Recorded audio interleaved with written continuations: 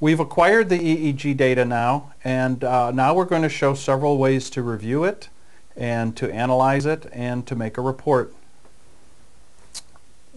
It's first of all possible to view the EEG using the built-in EDF browser that's provided with the Discovery software. When you've done your acquisition, let's recall we're using a trainee ID of TV111. So we've got the name coded there. The trainee's name, in this case we use the words training video. We recall who our client was. And the comment here says Discovery test, pause and unpause. And it's telling us that the next session number is number 3. We've run 2 sessions. We ran an eyes closed session for 2 2-minute recordings, and we ran an eyes open session for 2 minutes of recording. So we're going to review those. All we do is press the button that says EDF browser, and now the EDF browser comes up. EDF stands for European Data Format, and that's the format that we use for the files that are written to the disk. Okay, so in EDF browser we use File, Open, off the menu because we want to open a file. So we click on that. This gives us the selection box. We can use this navigation bar to find our directory, and in this case it's brainem.20 studies D TV111. All of your Discovery data will always be in brainem.20 studies D, and then a subdirectory using the name that you typed in as the file ID. So we simply click on this, and now we see our 3 records. We have Session 1, run number 1, that's 001.01, eyes closed. Then we have Session 1, run number 2, 01001.02, again, eyes closed. And finally we have Session 2, 02.001.01, eyes open.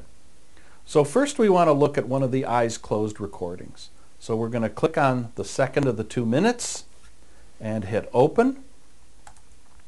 And EDF browser has now opened the file and expanded the header, and you can see that it has all of the channel information loaded in. If there were a problem with the file, at this time EDF browser would issue some sort of a warning or error box, but we're all good here. We don't have to do anything with this add, subtract, remove channels. This is if you want to do something special. We just go down to add signals right here on the bottom. And that's the only thing we need to do on this control panel, is hit add signals. And now we see EDF browser is showing us the EEG data that we recorded. It's got all of the traces on the screen as recorded. You can see the various activity, alpha activity, high frequency activity. You can see a little bit of excess delta here going on. And in EDF browser it's possible to go forward and page through the file and look at it, inspect it.